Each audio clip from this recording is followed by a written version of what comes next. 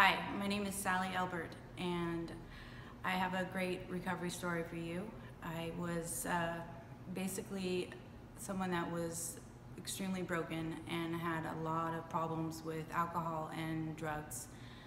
I had my first drink when I was 8 years old, and I pretty much did every drug before I hit 18 years old.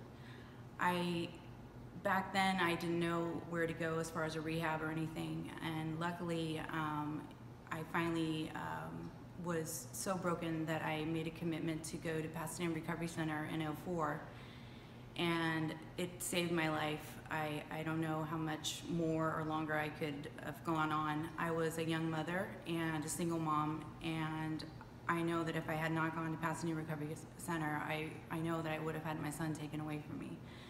Luckily, I spent many years in recovery thanks to going to them and going to their alumni program. But I had some troubles. I had a really good friend commit suicide. It was in 2012, and also I had my son's father was in some sort of a relationship, and I wasn't working the tools. And so I went to Pasadena Recovery Center back in 2012, and they took me with open arms. And I made a commitment, but not a complete commitment. So I had about 18 months of sobriety, but I still was not ready to turn everything over. And I knew for me to turn everything over, that would be to take people that were toxic out of my life and to completely work the steps in the program. Also, another big thing for me was I was very independent. I worked in the film business, and I also knew that I had to go to sober living, and I was too strong-headed.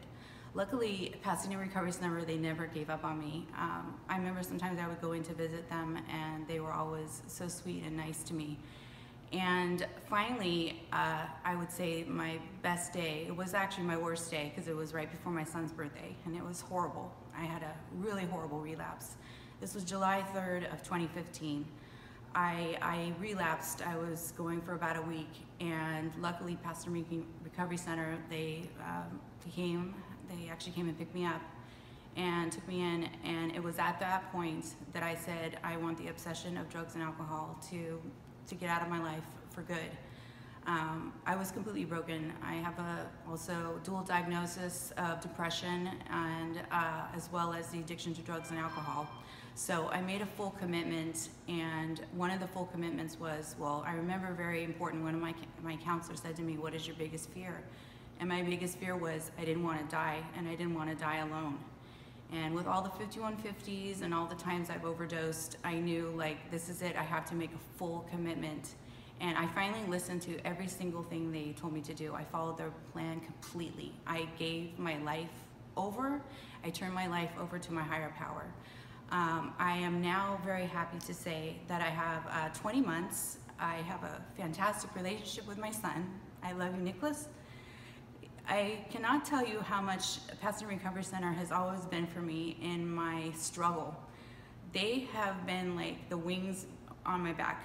They have given me so much hope. I can always go there even just to say hello. They have a fantastic alumni program and everything. I have great friends, even from the 10 years ago when I first walked into the doors. I finally now have a sponsor that I work all the steps with. I can get all the garbage out that was just holding on inside of me. I can truly be a mom. I work with a therapist also on some trauma issues that I had in the past when I was younger.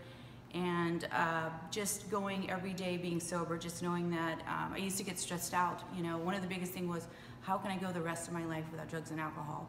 And they used to say, just do today, just do today. And even today at 20 months, when I feel comfortable and strong, I just know that I have 4 or 5 things I always point out that I'm grateful for.